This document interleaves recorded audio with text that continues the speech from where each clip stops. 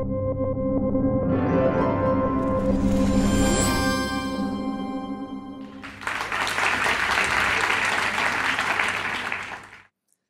evening, as I was passing through the dining hall of the restaurant of which I was acting chef de la cuisine, I met Anatoly, a wealthy returning guest, who asked me to join him at the table.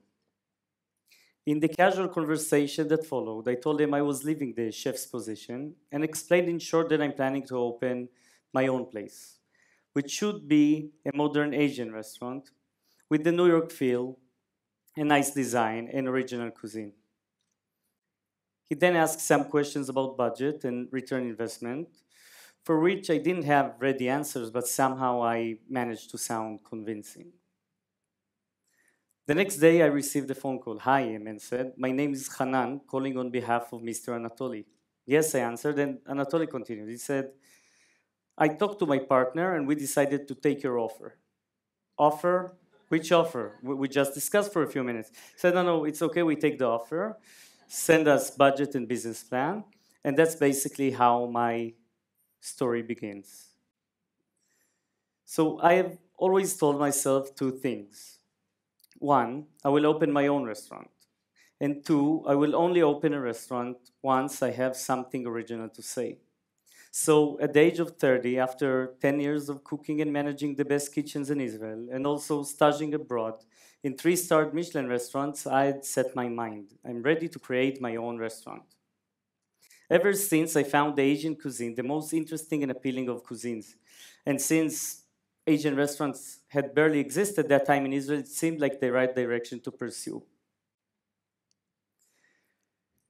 I knew that to build what I vaguely had in mind, I would have to fly, search, and find my inspiration in Asia. But as you know, Asia is too big and diverse. It consists of many countries, many kitchens, and many ethnic influences. Therefore, I've chosen 5 Southeast Asian countries to focus on for my inspiration.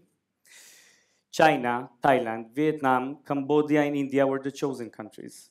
The Chinese and Indian kitchens are the biggest and the most influential, while the 3 others are somewhat a mixture of the two, together with local ingredients and colonial influences.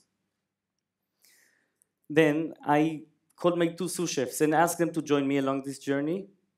I chose a good camera and a traveling route between 5 countries.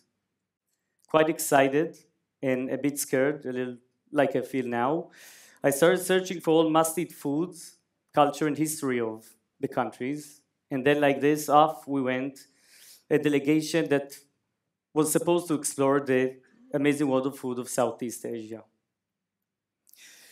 So what had we? We had 5 countries, around 120 days, 360 meals, roughly 200 dumplings, 50 noodle dishes, 50 rice dishes, 50 curry dishes, 1 turtle, 1 snake, and just 2 incidents of food poisoning.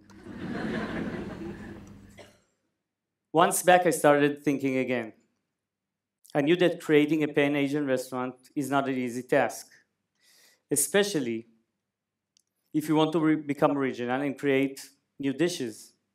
So having traveled through Asia had me realize that the real truth, the origin of food, lays in the streets and not in fancy restaurants. The streets and markets are crowded with many food stalls with an amazing variety. Everything happens around that. Friends meet, talk, drink, make business, or just simply hang out. So this revelation led me to focus on the street food of the 5 countries. Simplicity is probably the name of the game. Taking a simple, well-executed dish, understanding its technique and idea behind it, is an excellent ground for deconstruction and afterwards creative reconstruction. Quite different than taking a dish from a high-end restaurant, a fancy restaurant, which has already been copied, reconstructed, and therefore making it almost impossible to understand the original idea. I started meeting our interior designers, branding people, architects. I showed them pictures of my journey, the food and people, colors, symbols, markets. gave my speech on how I see the ambience and feel of the restaurant. But I think we all lacked an understanding of how to connect all the dots and forge a harmony between food, design, and all different aspects of the restaurant. I had a wish to create an innovative restaurant, and this wish made me look at everything from a different angle. I've studied philosophy for a while in the university, and I remember a chapter on Chinese philosophy, specifically the 5 elements. The 5 elements have to do with everything in life, and I found they're connected in a particular order. Water connects to wood, which connects to fire, earth, and finally metal. Searching deeper, I found an amazing connection to food. I found that water represents salty taste and mild flavors. Wood is sour, fire is bitter, earth is sweet, and metal is umami, and with the most intense flavors. So then I thought this is how I should be in my menu, divided into these 5 elements. So a guest can start his journey with milder flavored items and finish off with the full flavored ones. Our palate works a little bit like a muscle, it remembers. So given a heavy taste, followed by a light taste, the last will barely be felt. Think of eating butter chicken, followed by tuna sashimi. So obviously the tuna sashimi delicate flavors will be hardly felt. So I took this understanding of the 5 elements back to my designers. They were all excited that we can all work together with the language that can connect interior, exterior, food, everything all together. My father is a scientist, and as a young boy, I spent much time in his lab, looking through microscopes and observing the world of understanding processes. As a good result, probably, I knew that understanding, tasting, and tasting will give me the edge in creating. So I then rented a kitchen lab for us to practice. We spent 4 months creating the science, which led to an innovative, wonderful menu. Also, the 5-element guidelines had made me think outside the box, and I had to come up with unusual pairings together with modern presentation, and it came out just surprisingly amazing. I've also incorporated the term AsiaTerranean kitchen. The term consists of 2 walls, Asia and the Mediterranean, and the fusion between the two. A chef cannot overlook his local area, and Israel is blessed with amazing produce. So combining ingredients such as yogurt, olive oil, tahini, and many other specialties had enabled me to create many original dishes, and it has since become an integral part of my menu.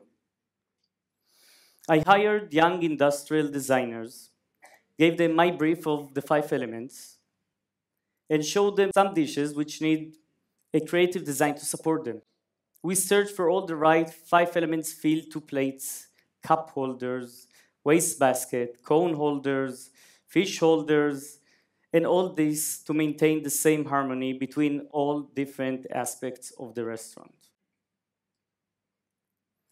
Nowadays, a good restaurant must serve excellent food, but it must also tell a good and unique story.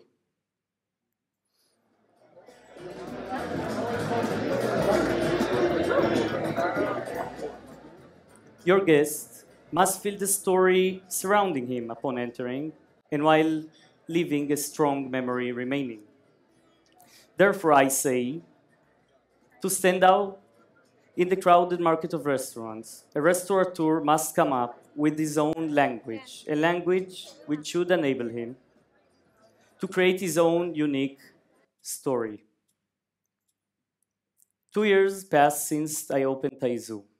Every day still, I try to master all dishes and create new and exciting dishes which lay on the same foundations I have laid since the beginning.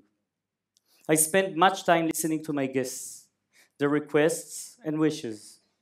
Many come up to me and mention how different their experience was. although I think they cannot pinpoint what exactly made their experience so different.